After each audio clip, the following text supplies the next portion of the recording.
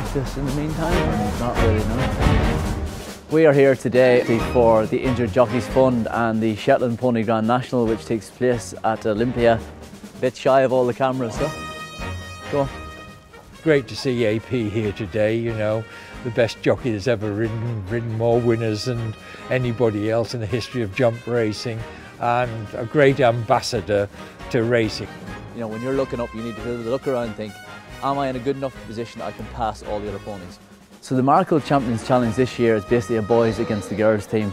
Really good mixture of flat and jump jockeys. The one thing that we need to do is hopefully make sure that the boys win.